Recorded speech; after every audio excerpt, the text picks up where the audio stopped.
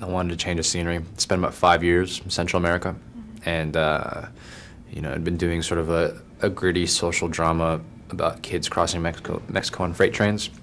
And while promoting that film in Europe, I just kind of thought, why don't I hang out here for a while? And I'd always wanted to do a period film, and so when I found out the BBC had Jane Eyre, I sought it out.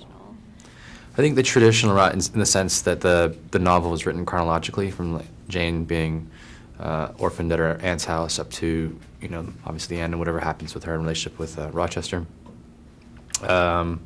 That version of telling the story is nice and valid, but I think telling it in a non-linear fashion allowed us to be a bit more faithful to the novel within the 2-hour frame rate, or sorry, the 2-hour sort of context, and of a feature film, and allowed us to tell the third act of the story, which is really this time when she's sort of being sheltered by this missionary family.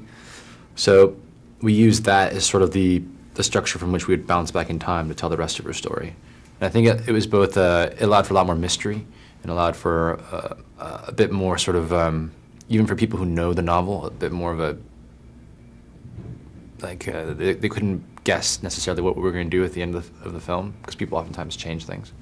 And it allowed us to introduce a lot of characters that are oftentimes glossed over in film versions. Some people wonder whether the ending is supposed to be like optimistic or pessimistic.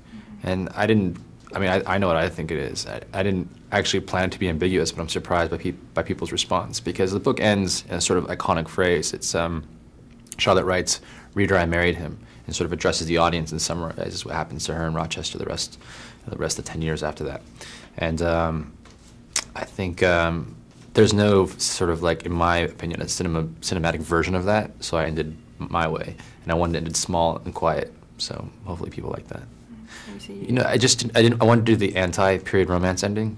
Like, if it would have been, you know, a sweeping crane move and swelling, you know, orchestral music, you know, I think it just wouldn't have been my movie.